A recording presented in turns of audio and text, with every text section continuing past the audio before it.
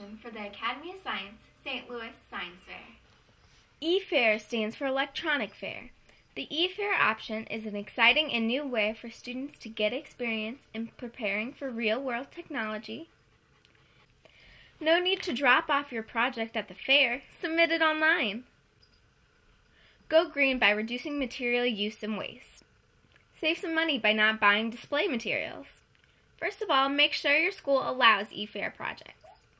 If your teachers are not aware of the E-Fair program, please tell them to visit the St. Louis Science Fair website for more information. You will complete the science fair research just as you would a traditional project under the Students section of the website. There is one big difference.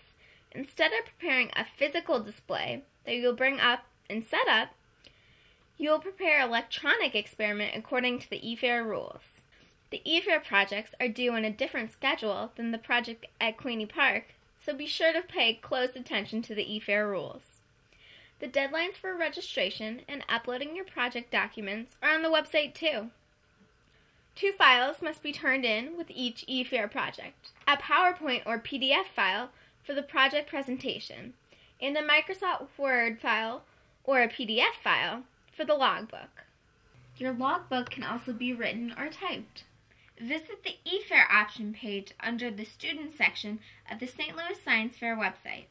You will find examples of an E-Fair logbook and a PowerPoint presentation that I put up.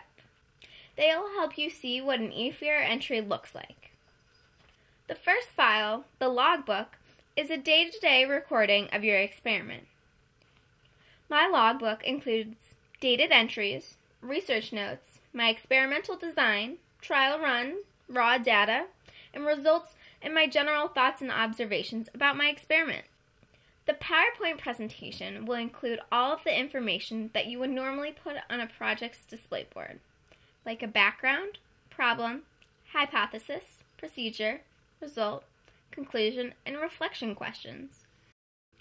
If you want to know how your project will be evaluated by the judges, just go to the St. Louis Science Fair website, look at the specific judging rubrics that match your division and your type of project in the Judges section.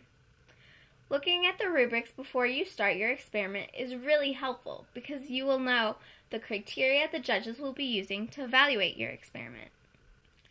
My biggest science fair tip to you is to choose the subject you're interested in.